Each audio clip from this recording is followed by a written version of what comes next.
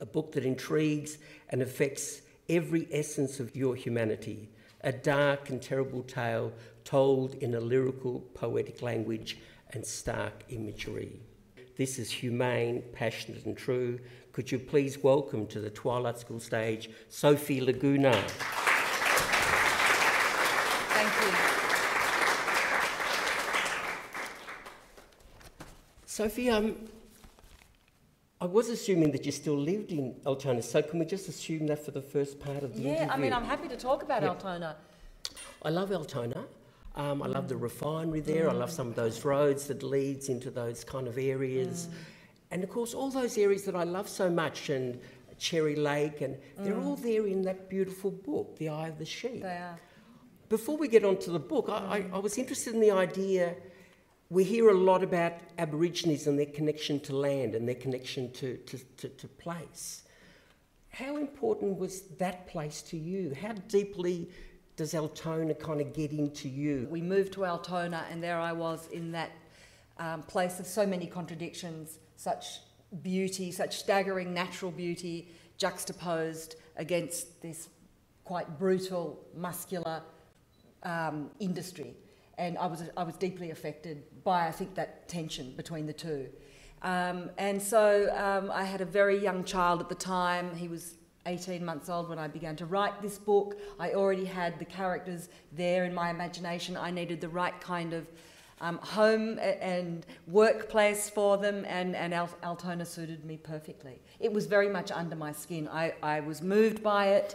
I was disappointed by it. I was mystified.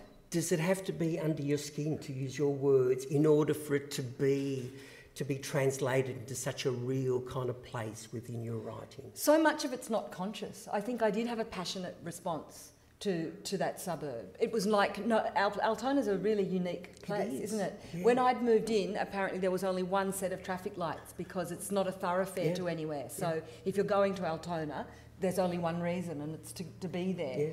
Yeah. And it was a striking sort of a place. It was distressing at the same time. Each morning we would wake up to a different kind of a chemical scent in the air. At the same time as a flock of 26, I counted pelicans every day, as a flock of 26 pelicans would seem to follow you home as you came back from the city. You're in a lift, Sofie. You're taking your manuscript to your publisher. Yep. You're going up 20 flights, okay? Yep. And Mr. Stranger gets in and goes, "What have you got in your bag?" And you go, "I've got a novel." Mm-hmm. And he goes, "In 20 flights of a very fast-moving lift, tell me what it's about." That's such a hard question. I know. And one is asked so often, and sometimes on television. So you have to string the words, neatly together. So it's really about a boy. It is a book about a boy called Jimmy Flick. And, it's often been told to me that it's a book about domestic violence, or it's a book about being marginalised, or a book about alcohol. It is none of those things. It's not a book about those things. It's a book about a boy called Jimmy. And when the book opens, he's about 6. And he's an unconventional boy. He sees the world in surprising and imaginative ways. And it is the story of how he manages his challenging circumstances. How did I go? Oh, that's wonderful. That's what it's about. So if I brought you back tomorrow and said the same thing, you'd have a totally different kind of concoction of words. No, I've had to think about it lately, because somebody said to me, who had a very passionate and positive response to the book, said, I read somewhere that it was about domestic violence. And because we're having a public now conversation finally about domestic violence, then it's and it's topical, then that's the way my book is described. It sort of fits, but that's not in my mind for an instant what it was about. No. So of all the writers I've had the privilege to talk to, I never get a sense that they say, "I'm starting with this issue."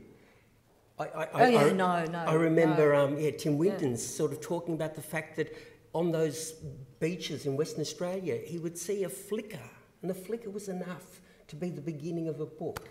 Did you have a kind of a what-if moment? Did you see a little kid that looked like Jimmy Flick? No. Was there anything like that?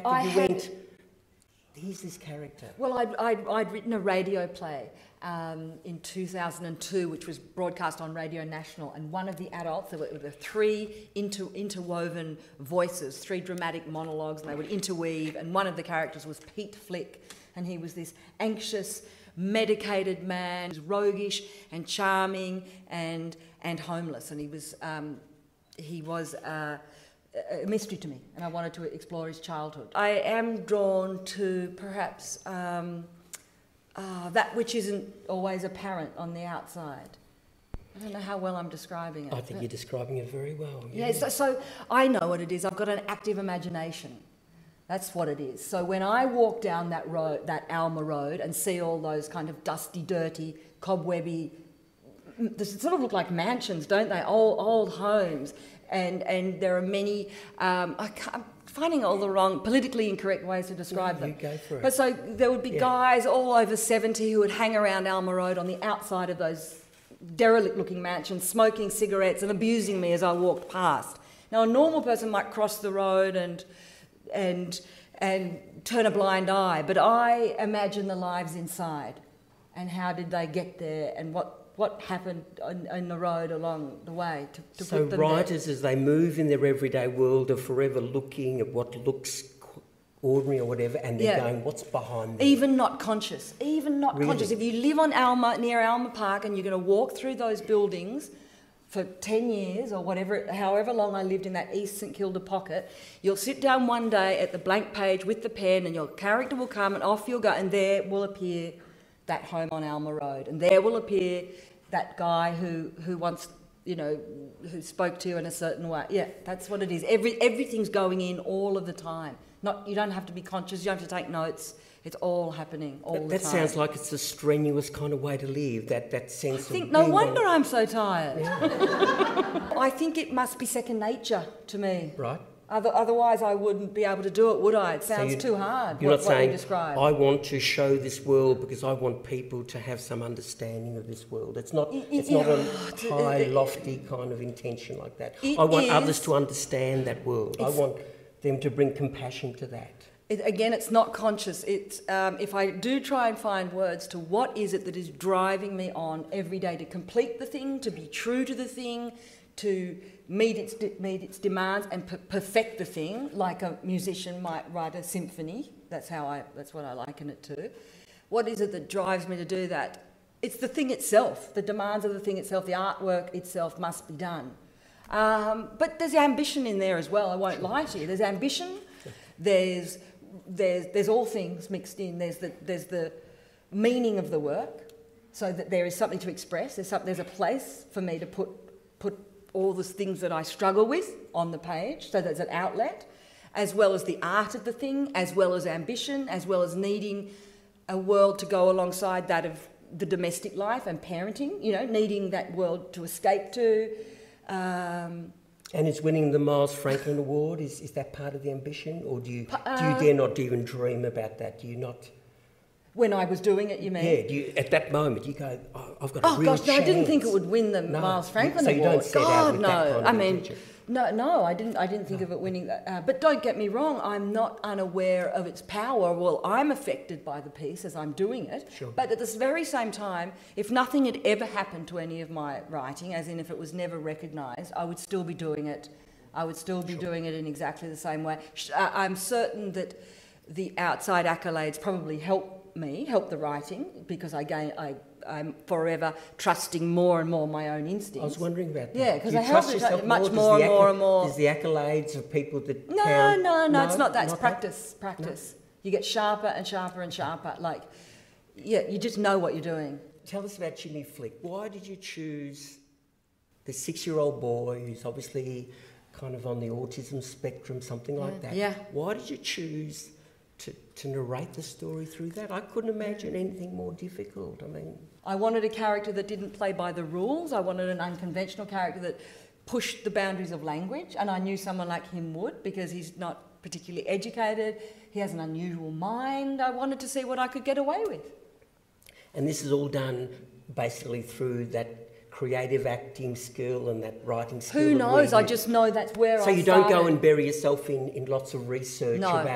about children with No, that my kind whole of... life. I mean, your life is a sort of a research, isn't it? Like, you'll do a little bit, but you're a bowerbird. I mean, I must be. Sure.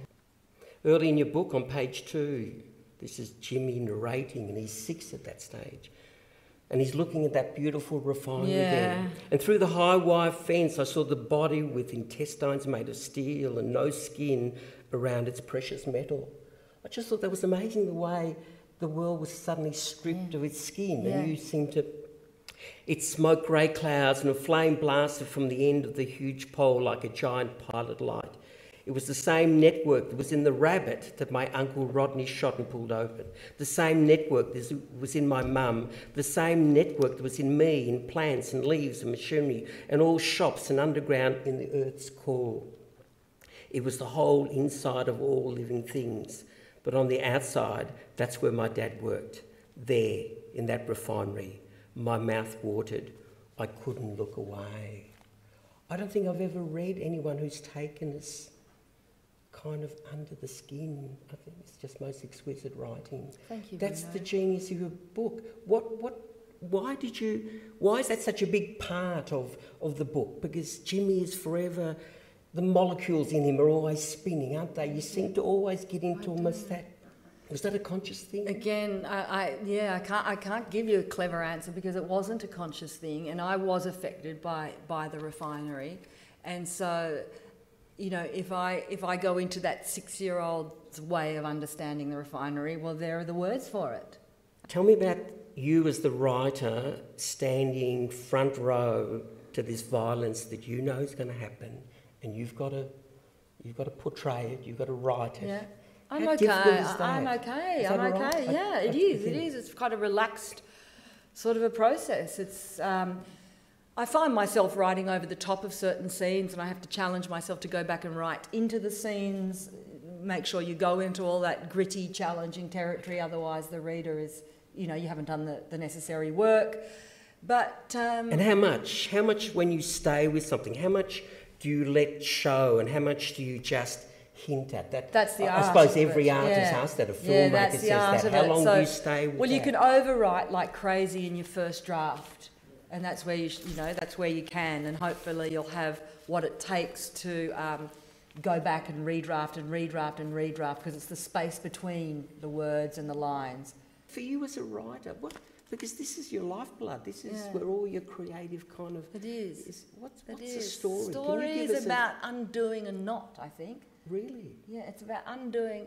It's about a knot that becomes impossibly tangled, seemingly impossible to undo, and finding a way to undo it so that there is hope and peace. Wow.